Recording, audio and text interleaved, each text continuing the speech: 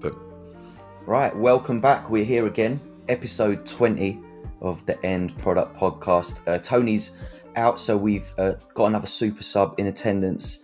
This week we have HarryTrades himself in the building. Don't forget, before we get into it, like, subscribe, follow, comment, and let people know that we are about End Product. Harry, welcome to the pod. How are you doing, sir?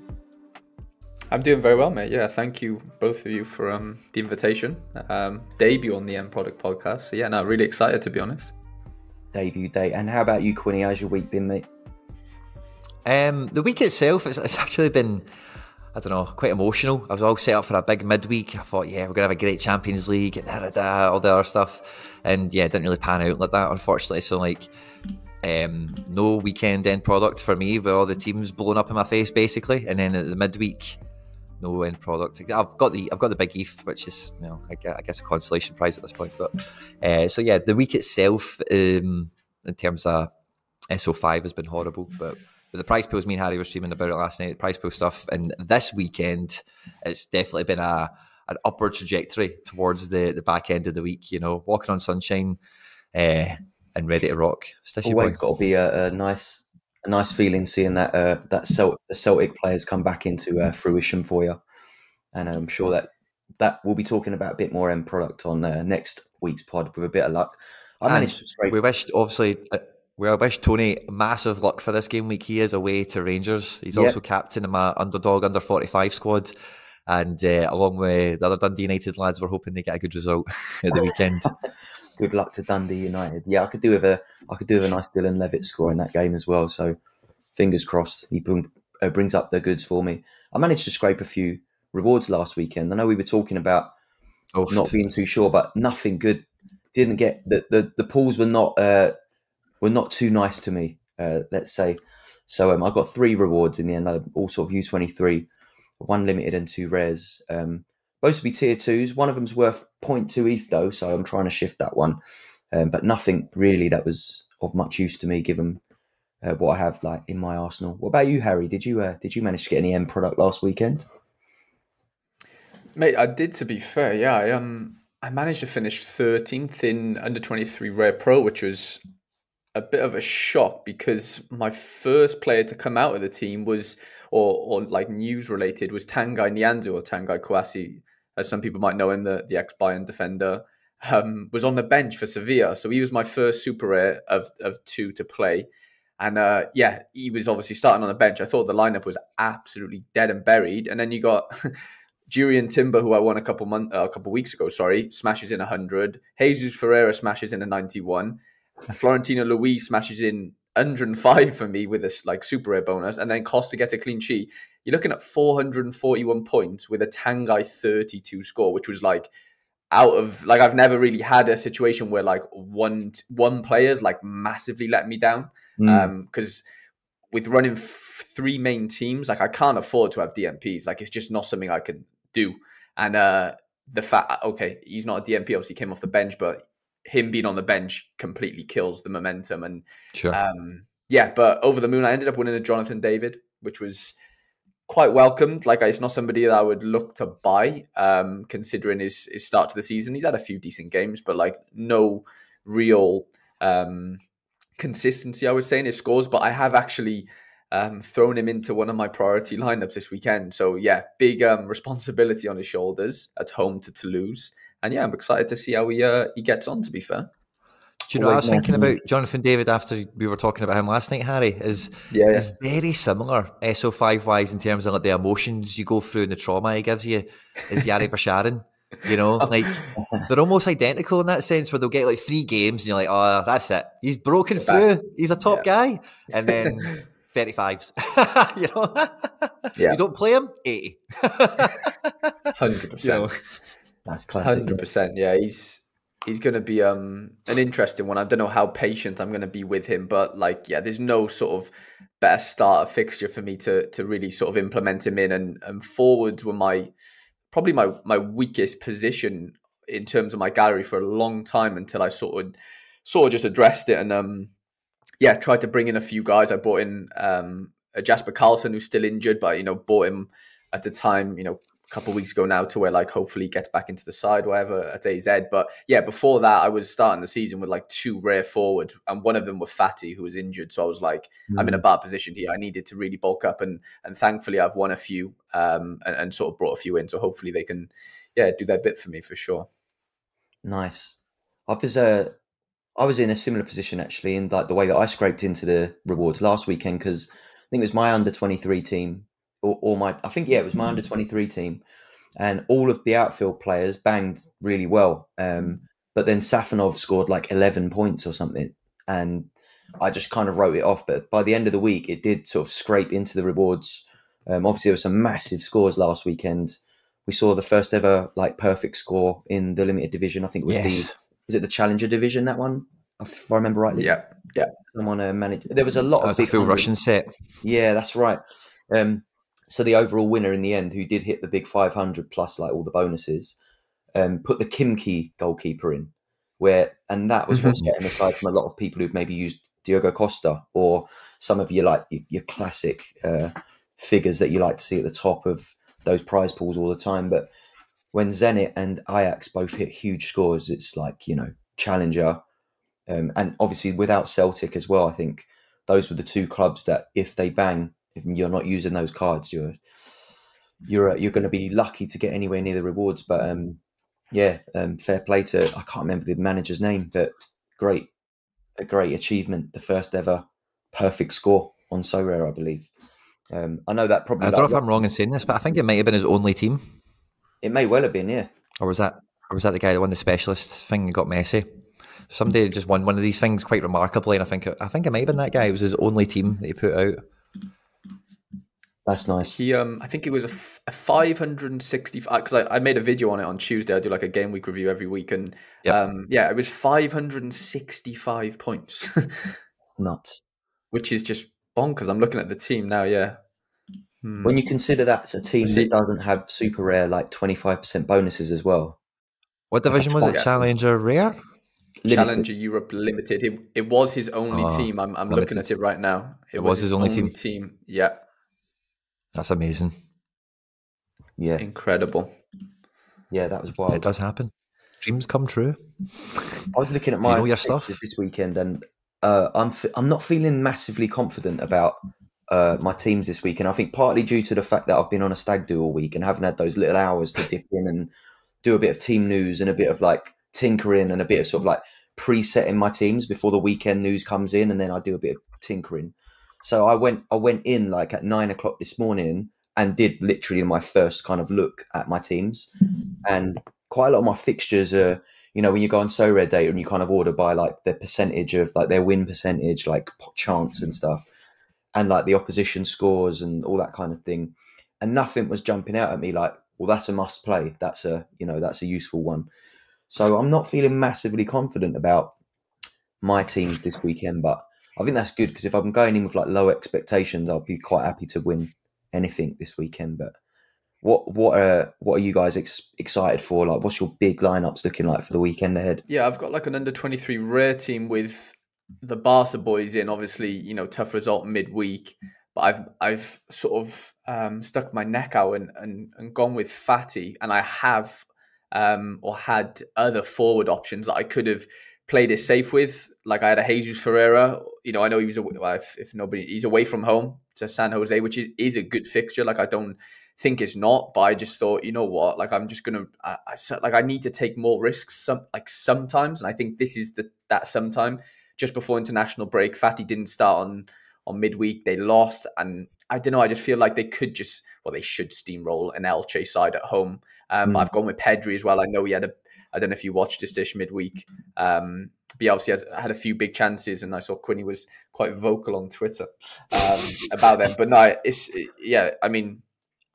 like fair dues. Like there was some massive chances in that game. Yeah, Barca dominated for a long period, and I think Kimmich even come out and said like they were outplayed for a long period in that game. But unfortunately, goals win games, don't they? And you get punished if you don't take your chances. And Pedri had a few, but I don't really see him personally being rotated. And then with that, I've got an Enzo Fernandez and a Jurian Timber, which like my 4 outfielders are looking really, really nice on paper. I know AZ away is a tough fixture, But my goalkeepers right now is what's killing me, apart from Costa and Alban Lafont. I don't know if you've got one, Stish, but oh my God.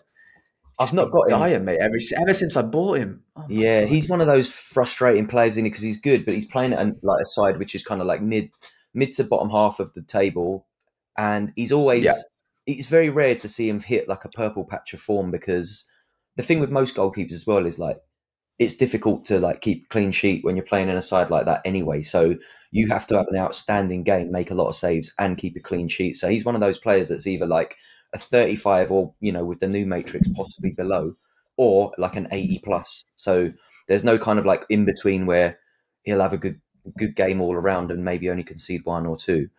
It's like he'll either keep a clean sheet or he'll concede 3 and like completely dead the lineup. But yeah, I've not got one, but he's one of them because when I came on the platform, he was one of the top sort of like prospects. He's always been expensive as well, and I think that like the scores that he puts out are like a little bit hard to justify paying the price, because it's like you really want one of those U23s who maybe is a bit more likely to keep a clean sheet. And yeah, I tried to sort of like lighten the load a little bit on my sort of champ U23 crossover. I tend to be a bit more like challenger U23 crossover, so he's not as like appealing to me because I don't really play champ as much. I've got like one goalkeeper champ now, so it's one of the last lineups I put together. But it's quite a good lineup this week because I didn't want to risk Musiala in any of my U23 just because he started in the week, and I thought, you know, they might rotate, give Gnabry a game instead of him.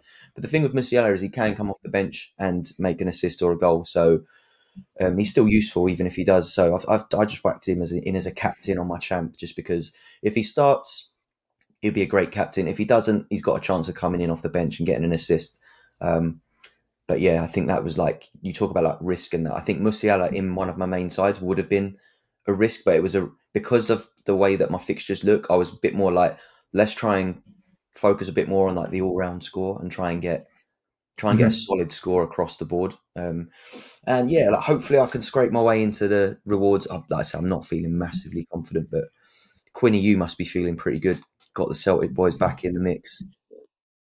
Well, yeah, yeah, that is how I'm feeling. But also, like, because it's the last game before internationals as well, there's a few, I don't know, I found it quite difficult to actually put all my combos together. Like, that's one of the things I kind of wrestled with. So I was waiting for Champions League to happen for not just Celtic, but a couple other teams, and see who's in, who's out, what was the result like, who's blah, blah, blah.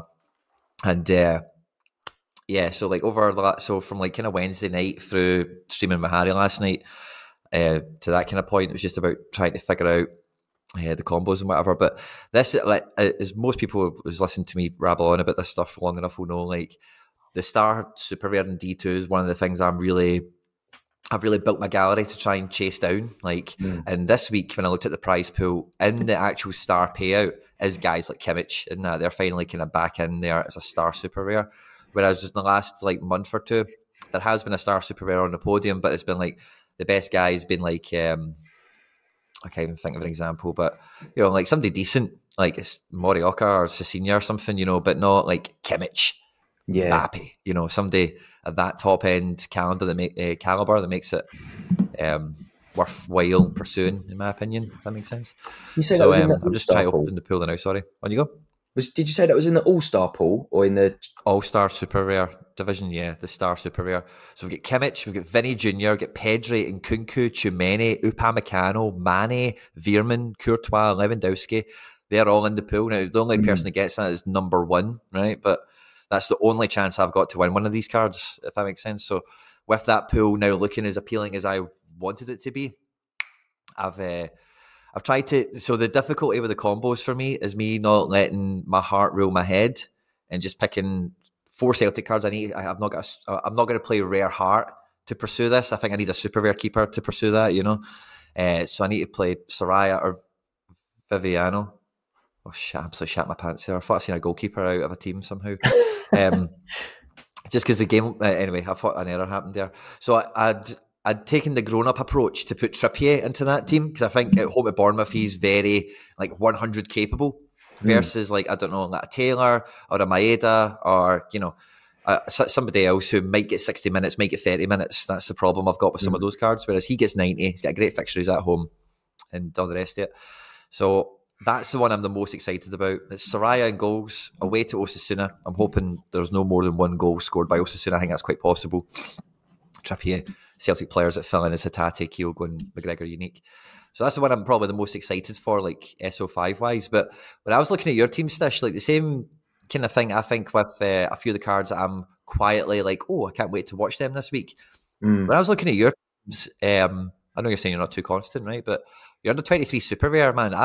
It's tough fixtures for everyone except the striker. But like, if they get a good result, they will score very well. All those guys, unique away to Rangers, Veerman, home to Feyenoord. And then Jesus Ferreira, obviously playing the Quakes. That's going to be, me and Harry reckon that Jesus Ferreira's killing this weekend, I hope so. Yeah, I think so I kind of like thought a little bit about my strategy this week, and it was like, I can go heavy into Challenger Pro or like U23 Pro. But when I looked at Challenger Pro and looked at fixtures, and I thought, I don't have a lineup really, because like if like PSV and Ajax are probably like my sort of strongest holdings in those kind of pivots between U23 and Challenger. And I think they've both either got a tough fixture or a fixture it's hard to quite figure out who's going to start. And given what I've got available, the only other option for me was like Salzburg. And I think like defensively, I'm looking good for Salzburg, but it's a bit unclear from what I could see, like whether Fernando is going to be like out long term or whatnot. And that kind of like de-stacked me a little bit in my options. I like to try and stack a little bit, like a half and half maybe in Challenger, where you're up against a lot of big stacks and a lot of big teams and better fixtures than I'm up against. But I think Zenit are at home to Dynamo Moscow, and I think that is not as easy a fixture as they've had. But Moscow haven't been as dominant this season as they had been in previous seasons. So I still expect Zenit to put a decent performance together and probably keep a clean sheet, and expect like the usual suspects to be in those top places. So I looked at U23 Super, and I thought, I have that option of the unique. I think obviously they've got a tough fixture, but for a player like Witht, who sits in that kind of like pivot to potentially getting into the sort of final third as well, a fixture like this can be good for players like that, because a lot of defensive actions, a lot of like interceptions, quick turnover of the ball to the end, like that sort of final third. So I'm kind of gambling on Witht having a good all-around score, and potentially like, an assist or something would be fantastic. But the only problem for me really in that U23 was the defender options. And I think like my super rare options in defender for U23 was David, who I decided to use in my U23 Pro, which I think is my main lineup this weekend. And I thought, because of Veerman having a slightly more tough fixture, I thought, let me just flip Veerman into U23 super rare, where he might not be used as much by other people who hold him as well. I think most people who hold Veerman are using him in U23 Pro. So I just thought it was like a bit of differential. And versus my U23 defensive options, I thought that Obispo rare has the potential to score a 70 plus, whereas Araujo, I think, was my next best option at LA Galaxy. But he's another one of them players, he either scores under 35 or he scores over 70. And I just thought Obispo's like almost a guaranteed like 50 to 80 scorer, sometimes more. Whereas Araujo is like a 35 to 65, 70. So I just decided I'm going to go with a rare. Having that unique in that lineup as well means that the use of that rare doesn't feel as risky. And yeah, I think that looking at recent weeks as well, especially in the pro divisions, how big some of the scores have been, the D2 to get into the reward is actually a little bit more obtainable if you've got a decent sort of super rare lineup. So that was kind of my thinking with U23 this week, was I could probably put a good lineup in there before I look at Challenger Pro as like a more strong option. So I decided to take what was left after U23 and go into that D2 again. And I think it is a good lineup. Like you said, I think there's potential there if the teams all perform well. So fingers crossed for that one. But yeah, I think it's just looking at that Obispo, like it's just like, oh, I've got a rare in there. That automatically makes me feel a little bit like different about it. But like I said, I think he's got potential to score higher than Araujo, even with the 25% bonus. So that was my risk. And I guess it just makes me look a little bit differently at that lineup. But fingers crossed for it. Captain Veerman and Super Rare Jesus, I think you'll be all right. I think you'll do all right. Fingers crossed, Guys, buddy. have you seen I'm just looking now, Stish, at the super rare prize pool. Have you seen how crazy the tier 1s are? For what division? U23? For D2 under 23. At the top, you've got Kochu, Kamavinga, Cody Gakpo's in there as a super rare. Wow. Tier 1. Mate, this makes me feel sick because I won an Alan Varela for winning this division not so long ago. This makes me feel, and then I've come third as well before and won an Arakai who's fallen off the face of the earth. So this prize pool looks light years ahead. Gvardiol's in there, João Felix, Kenneth Taylor, Thiago Almada, Nicolas Seivold, Divine Renge, Kunde, Alban Lafont, Badiashile. This is ridiculous. That is actually, I didn't actually look at the tier 1. I always kind of look at the tier 2 because I think realistically, tier 2 is you could hope to get around there. Anything over that is a bonus. But that tier 1 pool is actually insane. I didn't even look at it. Ridiculous. I was looking at tier 2 and I thought there's a couple of players that I wouldn't mind winning there. Even Obispo is in tier 2. You can win. I'm looking at him right now. Levitt's in there. Jorgen Larsson's in there. Santiago Moreno, Tati Castellanos. This is ridiculous, really, compared to the off season or summer under 23 pools, it makes sense. I get it, but it's just fascinating to see how Gakpo is a tier 1. How in the world is that happening? Insane. That's a much better tier 1 pool than what's in All-Star Super Rare. It's ridiculous. There's good guys in here like Neuer, De Jong, Kroos and all that, but there's no Gakpos or anything like that. Well, work this out. Gavi is in the star under 23 Super Rare pool. Fair enough. Yeah. I get it, but he's not Gakpo's price, is he? Let's be honest. Surely, There's no way. Maybe the rookie ones would have been the rookie super rare because the rookie super rares were possibly pricey. Vlahovic is in there. There's no way Vlahovic is more expensive as a super than Gakpo for me again. I think he's a bundle card, but he is. Yeah, Veerman's in this to be fair, which makes sense. Jota, Tchouaméni, Pedri. Vinny Jr. Yeah, I get it, but I don't know. Some of them are. I just don't get how Gakpo's a T1 is basically what I'm trying to. Crazy, trying to get. Quite excited now. Yeah. Pretty so happy. Big divisions can be fun if you get into them. I've only really looked at that Star Super Rare pool because that's when the prize pools come out. That's the first thing I look at, and is it something in there I want to win? And that's the first week I've looked at it and went, "Yeehaw, let's go, let's go and get it." So, it's good to look at those pools because, as well, we were talking about this as well, and Harry, this is where you're going to reveal to me, right? So we were talking, Stish, right? See with the renewed prize pools, right? And I'm sure everyone at home is up to speed with it, so I don't need to regale them with the ins and outs of it all, but they're putting more onus on specialist, underdog, and all-star. They're extending prize pools, they're making them bigger, longer, fatter, short, all that good stuff.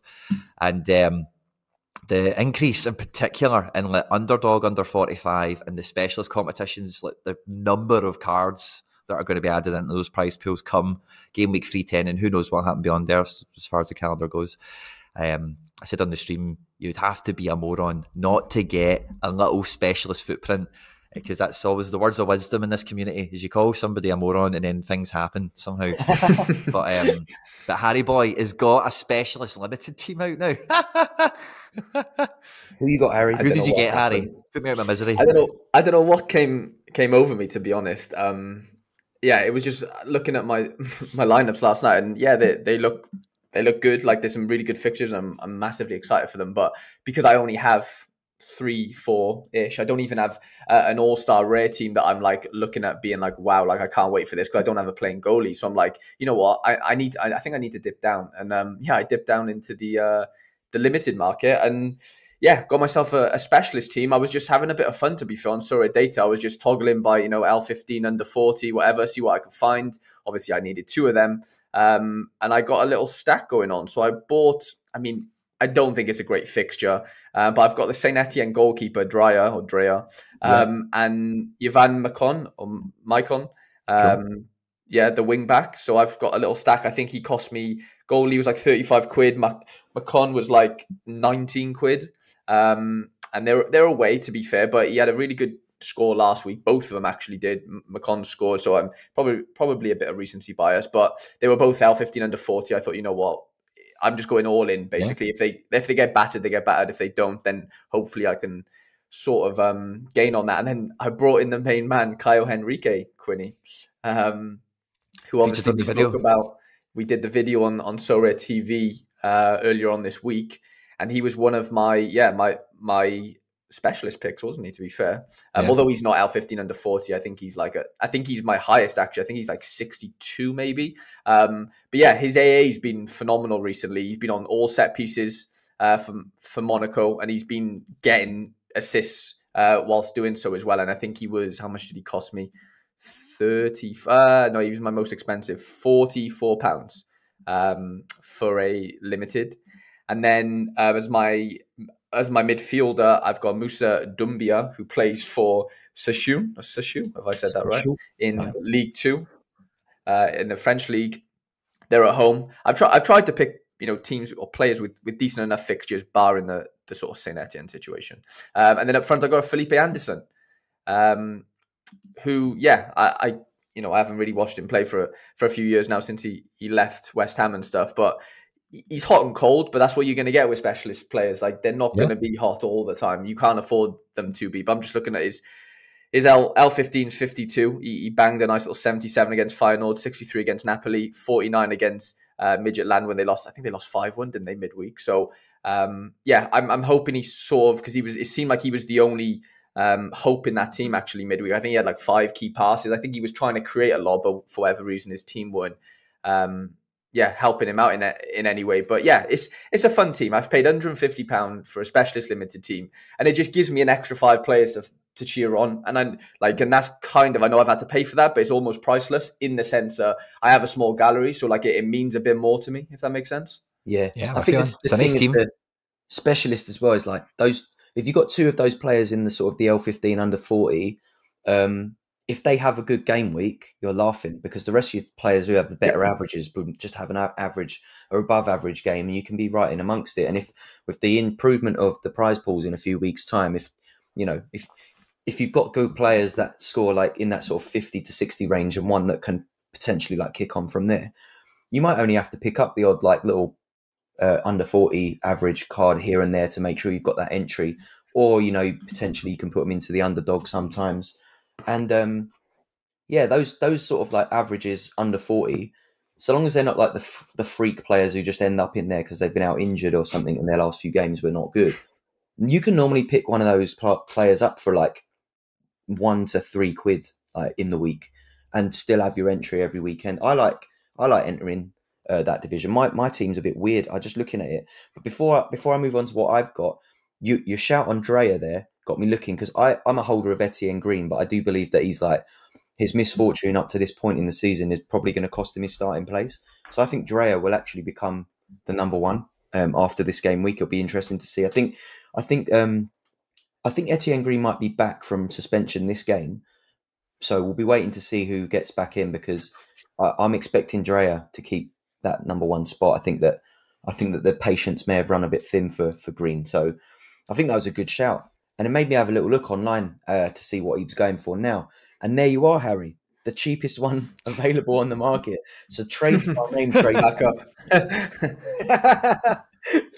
Flipping He's back up £37. There you go. Try and get your money back. But yeah, I think that's a good. I think you got a good team there, and I think I might even pick up a limited Dreyer myself. But I think I'm going to have a quick look at what I went with in my specialist limited. I went for, so I've got Yarbrough, Mela Mulenstein, Yuto Nagatomo at Tokyo, Serdar Gurla, who put up a score of about 78, I think, in the week, and Yunus Akgun, who is one of my favourite cards that hold in limited. I don't think he's quite hit like the white hot heat that I'm expecting him to hit for Galatasaray. His all around as a forward is fantastic, because he's a really tricky kind of like wide forward player. He's really fast, so like he's always putting like crosses in. So he's always quite high in the like attempted assists. But for whatever reason, I just think that Galatasaray maybe have just started to hit. They're starting to like find their feet a little bit. So I've got big hopes for him this season, and I put him in as like my over 60. He's only like managed a few decisives, but when he does get a decisive, he tends to be in the sort of 80 to 90 range. So fingers crossed Nice. for them. Definitely one of my more favoured lineups, I think, for the weekend. But always love a specialist entry. Who you got, Quinny? I actually had to take the contrarian approach this week, and I didn't buy any L15 under 40s. I didn't really have any that I was particularly motivated to get in a team. So normally what I'll do is, as everyone knows, I'll keep like 3 good cards and then just get the 2 best L15s, and then that's that lineup, and it's the first one I'll make, and then I'll build the rest thereafter. But I've now got 3 or 4 cards that I would consider really good that I've just filtered back through all the regions, if that makes any kind of sense. So I'm actually expecting, I've got 1, 2, 3, 4, 5, 6. Let's see. I've got 7 limited teams. I expect 6 of them to be in amongst it, you know. The only one that I wouldn't be as confident about is the last underdog one, which is the normal underdog. Actually, underdog under 45 looked much better this game week. And I think, like, you know, it's like when you open underdog, sometimes your guys are so crap, you're like, oh, I don't know if I want to put them in an underdog, because you're expecting guys to be in there who are L15, like 49 and 48, and you've got a guy that's like 32, and you know this guy's just not even going to cut it here. Whereas I think with that L15 under 45, like, the fixture power, I think, is even more heightened, because that 45 cap is way more hard. It's way harder to get a cheeky Rui Diaz under it, or just thinking about guys I've done it with, you know, an underdog like Jordan Morris or Rui Diaz, you know, some of these guys or whatever. So in my opinion, underdog 45 is over underdog, and that's no, actually I've probably got quite good teams.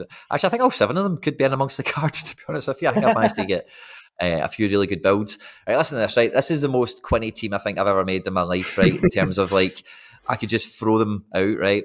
Goalkeeper, maybe not as much, right? But King Lampy is an all-star goalkeeper. Carter Vickers is in defence. And then a midfield duet of Kostic and Goretzka, and then Kyogo up front. So, bit of Celtic, big King Lampy in goals, and then that midfield is to die for. So, hopefully, and again, like the Goretzka or the Kostic or the Lampy, they would be the specialist cards that I would normally be using elsewhere. So I'm hoping, because there's 70-star limiteds, man. I'm thinking with this team, if they bang, like, I'm thinking top 100. Normally when I'm making these limited teams, I'm thinking, if I can get top 700, top 300, that's fine. But with this team, I've got a wee bit more. Do you know what? Like, Celtic should pump St Mirren. Vickers and Kyogo should rule it. Lampy's Lampy. And those 2 midfielders, as I say, if they turn up, they're capable of doing anything.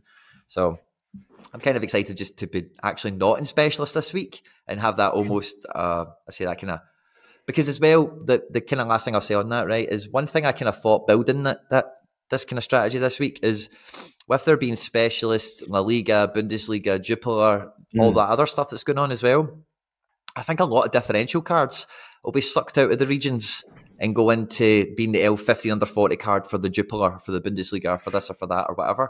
So All-Star Limited, I'm hoping I maybe catch a wee kind of, an opening of the tide, and I just make a wee run through and get a wee cheeky Star Limited out of nowhere. Hey, you know, and go back to type after the international break. I like that. Yeah, I'm looking at, well, do you know what? Another thing I did this weekend for the first time properly, because I picked up another legend card. I feel like legend cards are quite cheap now, because maybe the interest has waned a little bit, you know, like winning a legend card isn't like that exciting if you've already got like the best kind of legend cards. But I did all right in it the last few weeks, and because I picked up a Zidane just as a, like, for my own reasons as a collector. It's a great card, that one. I thought I picked up a Brian Laudrup, who, you know, essentially is like having Kimmich, right? So now I've got Zidane and Laudrup in my midfield. I've got Rodrigal, who is like centre-back for Zenit, Philip Cohn, the goalkeeper at Salzburg, and I've got Rodrigo up top. So I'm like, that team, if you've got a couple of, or if you've got 2 or 3 legends and you just put in a couple of more good cards, I'd imagine you should get among the rewards there. I'm hoping anyway. I don't mind picking up another. If I can pick up another legend as a reward, then I should have a really strong entry there every week if I want it.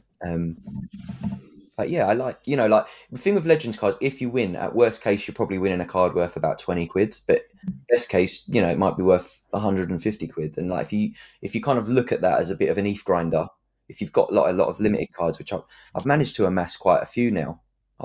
I win quite a few limited cards this season, which wasn't often the case for me before. But they're never great. But it means that I've got loads of options for those, like the underdog and the specialist. And yeah, definitely putting my teams together, I was almost like overrun with options for like those kind of L15 under 40s and under 45s.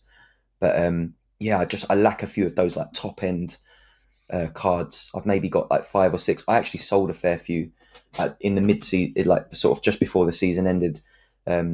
Just because I don't know, I think like a lot of us were saying, like the limited supply is going to be a big thing, and maybe it's time to get rid of limiteds. And I felt a little bit like, yeah, I'm not really winning much in limited. I could definitely afford to like let go of some of my like top end cards. So I kind of sold like my Soleil and a few other players. But yeah, I found myself. It just means now I'm just lacking a little bit on that top end. But yeah, like limiteds are fun. There's a like the opportunity to win rares as well with the yellow cards is good, right? I think that's great, and I think that Sorare probably sees these divisions as like the real sort of like step onto the ladder and progress, because if you can win a rare card with your limiteds, then that opens the door to the next level up for you. If you can pick up a couple of wins, or maybe like use those wins to like fund a better limited team, and I think those are they're the progressors, aren't they? I think that's the point of these divisions. And like my brother-in-law won. He won a card in the like the, what they call it again, the academy. So like my brother-in-law had a win on the academy. He's only really playing limiteds at the moment, and he looks at that as an option on game weeks where he hasn't really got a great team to put out, because I think he recognizes that the all-star limited division is quite tough to get into the cards unless you've got a decent sort of dependable side. Whereas he saw the academy and he's like, oh, I've got 2 players that should play, and I'd rather go in there and hope that I can put up like a 400, 450 score, which he managed. I think he finished in the like top 50, and he won a goalkeeper. Jesus. Granted, it was a sub goalkeeper, but it was someone that has played a few games this season, so could actually become useful. So yeah, like as someone, obviously we don't play those divisions, so we can't really comment on like how useful they are. But speaking to people I know who are at that kind of level and they're trying to find their way up, and it seems to be working for them as an alternative if they don't think they've got the minerals to like land in the cards with the limiteds they've got. So I'm hoping that like that Sorare is seeing this and the potential to like kind of build on that, because it definitely feels like like there was always that hype about, oh, where's the progress bar? And I feel like this is kind of the progress bar now, right? Yeah, I think so. Definitely. Like, at least they're actively like pursuing that academy thing to where like, yeah, to be honest, like it seems from somebody who's like I've been in the game for a long time now. I'm not saying it's complicated, but like there's just a few moving parts. Let's just put it that way. Probably there being 4 divisions. Like I get it. There's a progress within the academy. It's fine, but like because I haven't played it, because I don't even think, can I play it? I don't think I can. Can I? I can't. Can I? Not okay. So what I'm saying is, like, I got one of my best mates who's like sort of been like I'm in an hour in about signing up and stuff, and obviously we go to the gym all the time together, and I speak about Sorare naturally to him, and he loves fantasy football. Like he plays FPL quite religiously, and he has now signed up to Sorare. But like the first sort of big question with him was like, sweet. Well, the question he asked me was like, so what should I do? I know that's a very open-ended question, and I was like, to be honest, like with the amount that you're wanting to put in, which ain't a crazy amount, but it's like sort of enough to sort of get going, especially in limited. But I was basically saying to him, like, there's probably a couple ways you could play. You could probably go into specialist limited and start building out these, like have a few like OP cards or above L15 over 60s, and then have the lower guys to sort of be able to compete. Or you could go like the under 23 route and just buy younger guys that you kind of, they might not be playing right now, but you might buy a couple of limiteds of whoever who in 6-12 months time, do you think are going to break through, and do it that way. But then the pros and cons to that was, well, if he's doing the under 23 route, he's not engaging the game, as in like he's not actively playing SO5, meaning that like he's not getting his fantasy kick out of it, right? Because that's what really sparked the interest, because he has the fantasy kick through playing FPL. Sure. So that then went, okay, well, let's scrap. Well, we didn't scrap the under 23 thing. We just said, okay, well, maybe put that to the side a bit and maybe just focus in on underdog limited or specialist limited, like we said. And then on the side, if you are winning cards and you're getting a bit of success, buy those or win those under 23s that way, if that makes sense. Like, don't make that the primary sort of reason you're playing. So make it that like you want to play SO5. So I think that is the engagement, like that is the bread and butter. I know people can just trade and that's fine, but if you want that like FPL type of kick, you need teams. It's as simple as that. Like, you can't just buy players and wait for them. It's just not the same experience. And he's not necessarily coming into it like wanting to make bucket loads of money. It's just that it's that FPL kick, and you can get that if you are playing specialist, if you are playing underdog. Of course, you can play the All-Star Limited. Like, there's other competitions, but I think for him to have his best chance at starting and having quote-unquote success, I think he has to start in those divisions, in my opinion. I wouldn't throw him into an All-Star Limited and have him compete with Douglas Santos, Wendell, and Malcolm, and then Tadic. Like, I know that's like a bit further thinking, but like, it's probably just no point for now. Just go learn the game for a bit. Go play specialist, go play underdog, and see how it works. And if you fancy putting in a bit more because you want to compete, to a higher level, great. If you don't, you don't. But that was but it was just an interesting conversation. Like, him asking me, what should I do? I was a bit like, well, I don't know. Like, it's tough. Like, because I've been playing for so long now, it's hard to like almost relate to a completely beginner. Like, it really is. I found that tough. Yeah, I think the thing I always think about with this, especially like now, is everyone always wants to put in the minimum possible to have fun and engage and win to some extent. I seen somebody, they tagged me on Twitter. They got over 440 points in whatever academy division they were in with one limited card. Not they're allowed two. He done it with one. It was Gonzalo Higuain, which I don't suppose costs much more than a tenner, give or take. So like that. So see, to be able to get out that progression bar, the academy, to get out of that kind of crash, you will end up with a couple of cards that you'll win, because that's the way they kick you out, is you've won something, So, you can easily collect, and, the stuff we were doing on Sorare TV earlier this week, Harry, and I did another video in a similar vein on my own. There's so much, you can get half a dozen cards for under or around £100 of guys that feasibly score 60 plus regularly enough and can do 70 plus when things really happen for them. And if you can get 5 of those guys for £100, walk through the academy and pick up, I don't know how many rewards you get by the end of it, 4 or something like that, 4 or 5, you then end up with a little contingent of 10 cards, and that underdog 45, you don't need a goalkeeper, so even if you've just walked out with a fucking Higuain and a Pozuelo and some other random guy from MLS and a random guy from Japan, and then you win some other people on top of that you've never heard of, playing that underdog 45, like between those 10 cards, you can maybe get on good enough game weeks like 3 nice fixtures, and then maybe the sketchy one you're so like I think that's the path that everyone is going to walk down now. And then once you get to that underdog 45 stage, that's when people who really know their stuff, or they've maybe got a bit of a better taste for a player, or a better eye for a player, or maybe they can spend £300 on their first team or £200 or whatever, they'll then branch out and find specialist La Liga, or underdog normal, or whatever it might be. So I always think like now there's never been a better time to try and play this with as little money as possible. Like that sense, you can start off with as little as you like now, and then from there it's really just whatever you want to do with your spare money, in terms of you want to go get a rare, you want to go get, and that's a big part of the transformation I've put my gallery through this year, has been with that in mind, that like rares are like a thing. Like rares are like a real asset to me. Like if I've got a rare of somebody, it's a big deal now. When those after like 2 months of limiteds, and you can kind of think of, we've all done it. You're thinking in the future, well, that's 1,000 a season, more teams, more leagues, that's another 1,000, another 1,000. So super rares and uniques in particular, and rares fall into the category now for me. Like for me personally, like I don't deal in them too often. I don't buy in and out of rares and supers like that often, because the ones I'm going to bring in, I'm thinking, well, this is a real card I'm bringing in now, because before limiteds, rares were the kind of, for lack of a better term, the riffraff of the platform. You just trade rares about, and they come out all the time and whatever. Whereas now it's limiteds, tier 3s and tier 2s. Stish is saying, getting £1 or £2 for some of them sometimes is a dream. So rares now, I think we all forecasted it at the time, but they're now getting to that point in the platform, where they are very separated from limiteds in terms of the teams, the cost of the team, the type of player that engages with rares, etc., etc. So yeah. Thinking Rumble about it for now, me. like you made a point there of it being like the cheapest time to enter, and I think it is because you could probably feasibly put together a good L15 under 45 underdog team. So goalkeeper, just 4 outfield players that have that kind of average. I'm certain you could do it for less than 15 quid.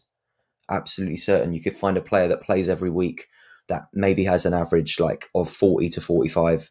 That may have it in them to get a decisive. If you can get 4 starters there, Or if they're at you're home and already they can close to get a the average. 57, Yeah, then that's it's like, fantastic. I think in that division, yeah, you can easily hit something. And if they do expand these prize pools to like pay out more often to people that maybe score less, then they get the buyers of the win. I think that's the thing that they want, right? That's what I find with like people that I've brought into the game, like friends and that, who maybe are a little bit disengaged with it, but as soon as they get their first win, they're in my WhatsApp going, what do you think of this player? What do you think of that? I'm trying to buy this. And it's like, until they got that first win, I would hear from them once every like month or something. They get the first win, I'm hearing from them every couple of days. It's like that buzz. I think. See, to give you some of the intel, Stish, see on those underdog competitions, a lot of the prize pools are now around like 1100-ish or so, maybe 1200. They're all going up to like 1500, 1600. So it's a massive like huge jump, jumps. That's an underdog 45 specialists, all that. They're all taking huge jumps up in card payouts, and it is the back end. There's I think there's like a maybe no buff in the stars, maybe a small buff in tier 1s, a decent buff in tier 2s, and there's a huge tier 3 tail on these things, obviously. But getting an extra like 300-400 places paid out, like that's the moans that we hear all the time. Is like, oh, I had this score and I still didn't win. Those cards will hopefully now happen. I think it's a good shout. Mate, I had a contemplation last night going back to that, to making that specialist team. And it was, I had the bones of an underdog rare team. Like, I don't have many rares, right? So for me to make an underdog rare team is pretty tough to have 4 that are eligible, right? But I had two forwards, and I could have played Jonathan David and Fatty in there, right? So I was like, you know what? This could, like, fixture-wise, this is kaboom, okay? And then I was like, okay, well, I need a mid and I need a defender, obviously, because I didn't have any that would have played and done anything for me. But then I looked at, like, how many people had entered. And then I looked at the prize pool, and I was just a bit like, you know what? I'm probably better off just building a specialist limited team here. I don't like. I was I was looking at Lee Kang In. Like, I was probably going to get his mid in for me because he had he has a good fixture this weekend, and I like him anyway. So I would have kept him as a rare, but that was like 0.2. And then I was going to buy like Fontas, the Sporting Kansas City. Yep. Defender, I was going to buy him, which was, to be fair, he was only like 80 quid. So like, you're looking at like, say, £280 for those 2 players. I wouldn't have used Fontas ever again, I'll be honest, because he's not under 23. But I would have used Lee Kang In. But then for me, it just didn't, like, I just couldn't get up for it with the prize pool. And then I looked at the specialist limited one. I was like, well, I can spend 150 quid, like I have done, on 5 players. One of them being a goalie as well, which I can use further on as long as he obviously keeps his place, whatever. And the price, I can win star race. Like, it don't make sense, really, like, if you look at it in that terms, but that's what we're playing. You play what's in front of you, like, and I opted not to make the underdog team and sort of just bounced into the limiteds. Yeah, I can totally get that, man. I've done, it is hard to motivate yourself and Lee Kang-in's a fantastic player, right? But in that scenario, I can't motivate myself to spend that money. Like, why would I do it? This feels like counterproductive. I'm deliberately buying a mediocre person for this game week to then maybe I'll use them again, or I kind of liked him anyway. It's hard rather than Lee Kang-in's limited. What is that going to be, really? Like 25 quid or something? I'll have a look now. Yeah, probably not much, mate, to be fair. Buttons, man. Yeah. That's an easier, that's much easier. You still get the wee Lee Kang-in buzz, he scores the goal, you can still be like, fucking knew that kid was happening, And if he's still underdogs, then fantastic. I think I was talking to someone on Twitter about this recently, and they kind of asked the classic question of like, where do you suggest I get started? And I did say, like, you can enter the limited like underdog without a goalkeeper. But I thought, like, maybe Sorare should look at the the underdog divisions as like a position where, most people who haven't got a goalkeeper are probably going to be looking at that as their main entry anyway, because it's just the only thing they can enter realistically, unless you enter like a non-playing goalkeeper somewhere and get a cheap one. But I think that they should maybe focus on having maybe one game week a month or two a month where all of the wins sort of like from tier 1 upwards are goalkeepers, so that like it creates that for me creates progression. Like if you're a 4-card player and you don't have a goalkeeper but you win one, that instantly puts you in the mix with all the other divisions that you couldn't reach, and that's progression. I mean, I think the problem is the price of goalies. And obviously most goalkeepers are on par with a lot of sort of star and tier 1 outfielders, but I think that they did maybe about a year and a half ago. Do you remember they did do a special weekly where every card win was goalkeepers? Yeah. This was, I think I won. This was before limited, so it was all rare goalkeepers as well. But I won a goalkeeper that actually played in that game week. He wasn't one of the better ones, but he was useful, and it meant it opened up the Asian divisions for me, because I didn't have an Asian goalkeeper until I won that one. So like that helped me progress in the early days. And I think that like at the limited level, they should definitely look at sort of special weeklies where you can win a limited goalkeeper, without owning one. But maybe the thing is like trying to close that off so that it is purely, maybe that's almost like an academy special where it's like you can win a goalkeeper, because you want to almost deter people who have like the limited whales, if you like, from entering that and just winning another goalkeeper that they didn't really need, or they're just going to try and sell. But maybe you make a division where it's like, if you enter this, it's the only one you enter this week. But if you win, you win a goalkeeper and you've got a good chance.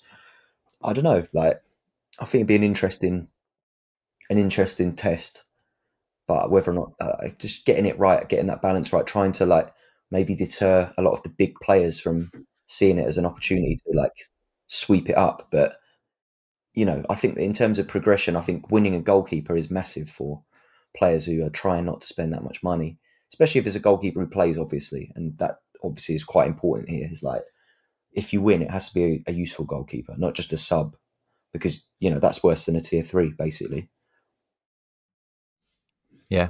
Mate, so that's such a good like way of thinking about it. Like there must be a way for them to like code a criteria or requirement to where like you can't have any playing goalkeepers would be harder, but something like you can only enter this academy or variation of this division if you don't have a goalkeeper in your gallery. Like it needs to be that. Yeah. Like you're saying, how do you limit these? How do you stop the limited whales sort of swooping? Somehow just doing it where like, there's no, you can't have a goalie in your gallery. You have to just have outfielders. And then, you enter that tournament. If you come top 50 out of 10,000, whatever it is, then those 50 have got a goalkeeper. They're on the ladder now. They're flying, aren't they? In terms of like, before that they had 4 players or, 5 to whatever outfield players that, without a goalkeeper are quite useless, but in that specific division and obviously in underdog, they become, they have utility. And I think, that's actually a really interesting concept, to be fair. I like the sound of that. Yeah, it would open them up to more divisions the following week. As soon as you've got that goalkeeper, you kind of, you're committed then, aren't you? Like if you're going to, like in any kind of level financial, like entrance, if you like, into the game weeks, having the goalkeeper is the main hump. If a lot of people I know that like maybe have a few rares or have a few limiteds, but they just, for whatever reason, they can't justify paying out for a goalkeeper because of the other cards they got. But if they won one, then they might be a bit more comfortable dipping into like improve the other parts of their team. The goalkeeper is just it's so much more expensive than any of the other players. Like if they play, they're like 30, 40 quid at limited is probably like the cheapest sort of playing goalkeeper that you can find. And for people that are trying to only spend like 20 quid on like their sort of like initial teams and dip their toes in, that's a lot of money. But if we can try and navigate a way that allows them to win that kind of 20, 30 quid card, because there will be goalkeepers, like now that these kind of improvements they're making to the prize pools in the way that the tiers are kind of like a bit like more dynamic in the lead through the game week, so that, you know, if a goalkeeper gets dropped or gets injured, they fall out of the prize pool and someone else comes in. Then, you know, like with those kind of implementations come in as well, then you'd hopefully think that, you know, if this sort of reward was available, then the winners would be getting a useful goalkeeper. Or so I think that like they should definitely be considering that, because I think goalkeepers are like the gateway to a real progression for players that are just dipping their toes in. And we've got the underdog now. It's like the perfect place to do it. You don't need a goalkeeper to enter it. So yeah, it makes complete sense. I just think they need to add a requirement that says like you can't own another goalkeeper, basically. Yeah, I like that. And it doesn't have to be a weekly competition, but like you said, once a month or whatever it is, make the underdog or like a variation of it, like to where you can't own goalkeepers and you can win them in there. They're the only things in there, basically playing goalkeepers, and sort of go from there. Yeah, I love that. Great romance around that as well, in terms of, you know, like finishing that. You know, I like that kind of academy angle to it maybe as well, because by the time then maybe you finish the academy, it then kind of increases your probability of ending up with a limited team through the progression of that, if you know what I mean. Like, because even though the cards you pick up, you might get lucky, maybe one of them's a goalkeeper, but of course nothing's guaranteed. So maybe if there was maybe something else to maybe just increase the odds of, by the time you come out of that, it doesn't need to be a great keeper. It could be somebody on the bench. It could be somebody in a Division 2 team that's bottom of the league. Like, it really could be anything, but it's something to play with going forward. So yeah, I love that. Very, very romantic. I love it. But with so all those prize pools are now getting jacked up to France for like, underdogs and specialists and everything, right? Starting from game week 310, which is the first game week after the international break, right? So I'm going to be doing it. I'm sure everyone else at home will be doing it. We'll be diving into Sorare Data Lineup Builder with all its new fancy features and functions and all that good stuff. And we'll be building game week 310 about 1,000 times over through this international break.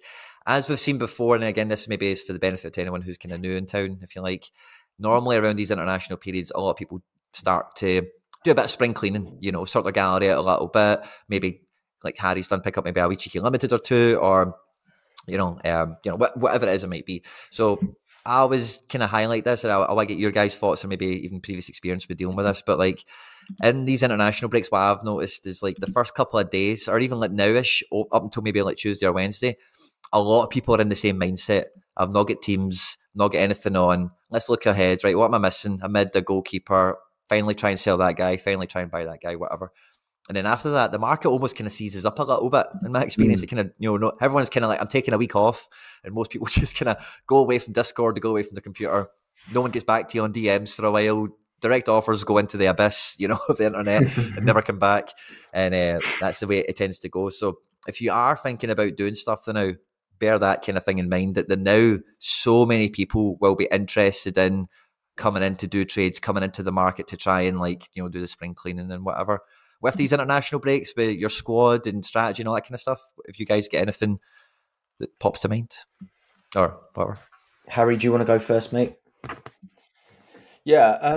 So yeah, for this this 307 game week, this like the next game week up now, this midweek, I've got nothing. I've got 2 playing players, so there's nothing much going on for me. Because my gallery is so small, I can keep on top of it quite easy in that sense. And I know I don't really need much, barring any injuries. Let's say this weekend, touch wood, nothing crazy happens in that sense where I need to adjust. But yeah, looking forward to 308.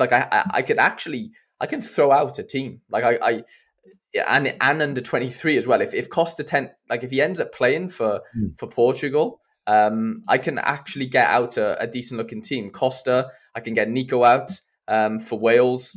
During Timber might have a go, but there is Argentinian games as well to be aware of. There's Argentinians. I think there's a couple cheeky MLS games. There's a few Mexican league games, and then there might be a few Chinese games as well. I was just looking on the game week calendar then. So I can actually get out a team. So where, it ain't going to be easy for most people to do that at any level, because, you need players that obviously play for their national team for the most part, unless you are Argentinian, Mexican, South American based galleries. But yeah, it won't be anything I won't treat this sort of period of what can I sort of sell in my gallery, what can I bring in. I'm at a place where I'm pretty content with it. I've sort of set myself up now to where I've got a few players coming back from injury after the international break, coincidentally. So I'm just sort of buzzing for that, like you said, the 3-10 situation, and hopefully like kick on from there really with none of my players sort of picking up any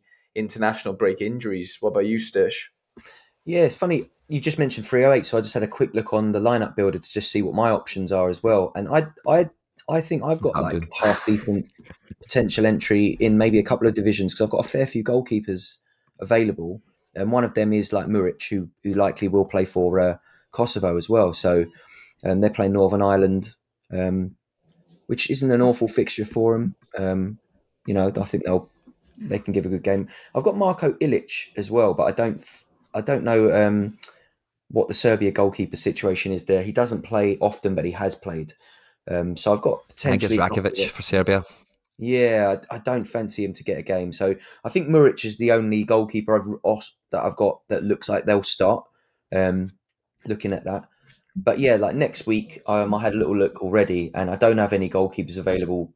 So what I'm probably going to do next week is just enter like a 4-player into the kind of into the All-Star, and just hope for the ETH. Like try and grind a bit of ETH. Hopefully, the 4 players that I've got. I think I've got like Gvardiol, Sukic, Matvienko, and you think Gvardiol's going to get minutes? For Croatia, he's probably got a better chance than he has been at Leipzig this season. That's true. Yeah. So I mean, I don't think he's like nailed on for minutes, because if his situation at Leipzig has anything to do with match fitness, then you know he might have the same problem when he gets on the international break. But given what's been going on for him, you know he is available. So my other options really are. Let me have a look. I mean, Szymanski, who is, I believe, he should be okay to play, but he's still, you know, I don't fancy him to start for Poland. Kimpembe, who's out, I know he's out. My only other option potentially is Bale. Harry, you might know better than me. Do you think Bale will play against Belgium or not? Is he in the squad? Possibly, because I know Rambo's out. I haven't actually seen the Welsh. The actual squad, to be completely honest. So I'd have to have a look at that really quickly. But I know I don't think Bale was on the bench, was he, for LA Galaxy in the LAFC? Sorry, in their last game. Yeah, he started the last game. I think he started the last one. Did he start? Yeah. Okay. Well, I mean, if there's no reason for him to not be like in the squad, then I think he starts, because, like I said, no Rambo. They'll definitely need somebody leading that team against Belgium, and historically we have a lot of good fortune against Belgium over the past sort of 5 to 6 years, and Bale's been a massive part of that. And I've been lucky enough to watch a lot of that live, to be fair, at the old Cardiff City Stadium. So I'd be shocked if he's not starting, if I had to put a bet down. Yeah. So he might be more useful then. He might be a little bit less of a risk than Gvardiol in that case. And I mean, like Sukic isn't nailed on for either. And Yaremchuk, you know, he's another one who like doesn't start every game for Ukraine, but he's likely to get minutes. Matvienko, I did imagine, will start and probably score quite well. He, you know, whether he concedes or not. So, yeah, I mean, it's just one of those hit and hopes. I've got something I can enter. I don't think I can't really look beyond that kind of all-star. But yeah, looking at that 308 the following week, I definitely have maybe a potential U23 there. Possibly go into pro. I've got a couple of super rares that are actually playing as well. So yeah, I'll have to have a proper look at that, I think, the following week. But another thing I will say as well is, like, I don't know if you guys ever noticed this, but the sort of community tends to lose its mind during the international break. I don't know if it's just like out of boredom or being disengaged from the game, but there's always some kind of drama that kicks off during the international break. So if anyone listening sees anything kick off in the next few weeks, just take it with a pinch of salt. 9 times out of 10, it's just people a bit bored. The littlest thing can trigger them and end up going off on a rant on Twitter. And I think the international break, for some reason, it just sets people off every time.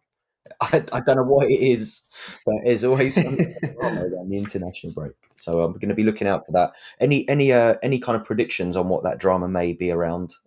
Given we just got the good news of the prize pools being around, it could be something really weird because I'd like to hope there's no drama in the offing. You know, everyone seems quiet or happy. Now, you know, at the moment, yeah, that's the kind of For once. Yeah, that's the kind of vibes I'm getting at the moment. it definitely feels that way, doesn't it? No, I think that the great point, Stish, because there is always a drama about something. There is, and it's this time always. It's always the international break. But I think that maybe that's why they made the announcements they did about the prize pools now, because maybe Sorare are aware of like what the international break does to the user base. But we've had the fact that we know that these prize pools are being like improved before the international break comes. Maybe they're doing that to preempt any because that would have been it if they didn't make that announcement. Someone would have been kicking off about prize pools during the international break without a doubt. So yeah, it'd be interesting to see how this one goes. I wonder if they've managed to save themselves from an international break meltdown again. But be interesting to see what the drama is, if anything, because I can't think what else it could be now. Yeah. They've shielded. Had any thoughts? No, I was just saying, on the back end of that, it's very clever timing, isn't it? I didn't think about it prior to what Stitch just said, but yeah, it is very, very strategic timing, I guess, from their part in terms of that announcement and improving prize pools and improving. So even the do you think we might get the tiers? Big stuff? Do you think we might get big stuff over the international break? Do you think they might start doing lots of rollouts, maybe? Possibly. I saw a bit of news today on you remember when they announced the partnership with the Argentinian FA, and obviously nothing's come of that yet. I know obviously we're not at the World Cup right now, but you'd like to think 16th of September, obviously, World Cup starts 20th of November or 19th, whatever it is, basically 2 months, right? Yeah. Could we see a few international team rollouts? That would be interesting, because why are you making a partnership with the Argentinian FA prior to a World Cup and not announcing anything? They would just be, it just doesn't really make too much sense in my brain. But maybe there's something longer term that we don't know about, of course. But yeah, I think Quinny, you could be spot on there. Maybe some cheeky little national team announcements that could be on the horizon. Yeah. Yeah, I mean, this would be the time. I was thinking there when you were talking. Sorry, I was just like, I wonder if that is the strategy, like Stish is saying in the first place, and then what you were following on with is maybe this is a, because we have had scheduled announcements from them before where they kind of ramp things up and then and then here's the big part, So maybe this is just a wee kick on. We'll see. But yeah, hopefully it's not too long or too painful an international break for everyone and anyone listening to this. I've got one hope at a team if All Black can play. I've got some pretty decent hopes for one team over two game weeks out of 3 kind of thing. So yeah, that'd definitely be a quiet one for me. I won't be doing many trades in the anything as well, or maybe who knows? We'll see. But I think that's kind of everything, isn't it, guys? I think we're kind of there. I wish everyone who's locked in good luck for the game week ahead, and hopefully a international break that is free of any drama or meltdowns. I don't know what we're going to talk about on the podcast next week. We're going to have to come up with something in the middle of the international break, aren't we? We might have to get a quiz on the go or something. That's it. Well, I don't think Tony's been called up for Scotland, so we might be able to borrow Tony. Maybe we'll sub him back in. Well, yeah, I think Harry's has deputised fantastically well. Congrats on your debut on the show, and thanks for coming through. And to everyone who's listening, good luck, and be back next week for another episode of the End Product Podcast. Don't forget, subscribe, share, and tweet about it if you enjoyed it. And we will see you again next week.